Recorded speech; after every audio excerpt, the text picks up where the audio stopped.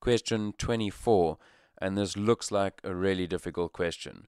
And in some ways it is, and it's a little bit about knowing some of your cubes. So let's just draw on the right hand side some of our cubes. 1 cubed, what's 1 times 1 times 1? Well, it's just 1.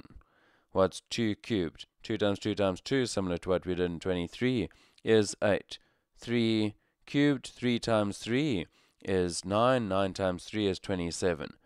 And so it goes, and it's worth just jotting these down because it's going to be one of the first few. 4 cubed, 4 times 4 times 4, 16 times 4 is 64. 5 cubed, 5 times 5 is 25, times 5 is 125. 6 cubed, 6 times 6 is 36.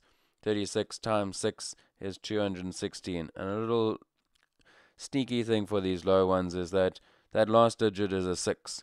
And because we've got 6 times 6 times 6, so 6 times 6 is 36.